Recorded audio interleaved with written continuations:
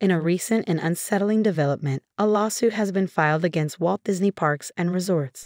This legal action comes after the tragic death of a well-respected doctor who suffered a fatal reaction after dining at a restaurant within Disney World. The case centers around allegations of negligence, specifically regarding the handling of food allergens. This incident has sparked widespread concern and debate over food safety protocols in theme parks and restaurants worldwide. How well are these establishments prepared to handle and communicate allergen information?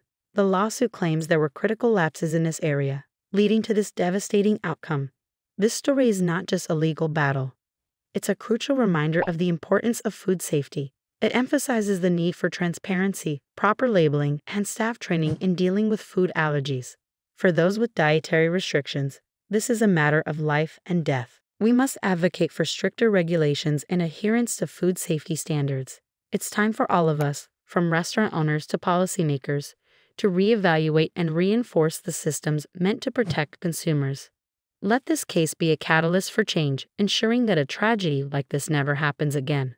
Stay informed, stay safe, and always communicate your dietary needs clearly when dining out. Your health and safety should never be compromised.